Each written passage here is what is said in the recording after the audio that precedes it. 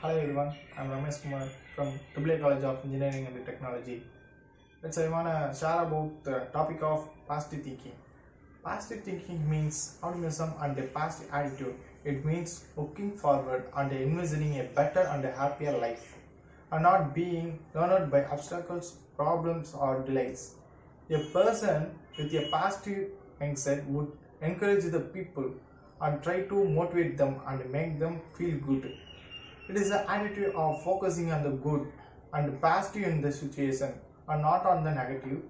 With this frame of mind, you do not accept defeat and do not allow any negative to affect your mood.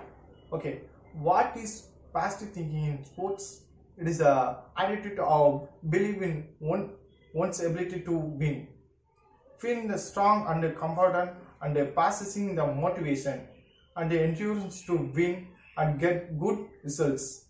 With this attitude, you are more willing to train yourself and have more strength and energy.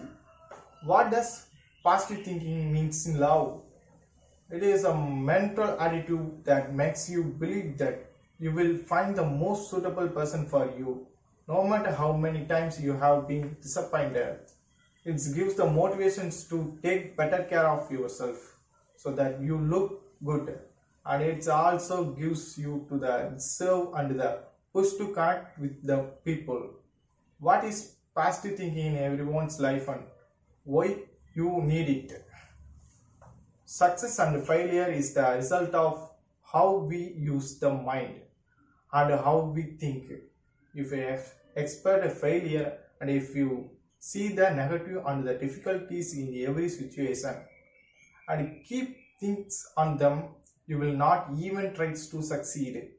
On the other hand, if you expect success, envision progress and try have much greater chances of meeting success. Thank you for watching this video.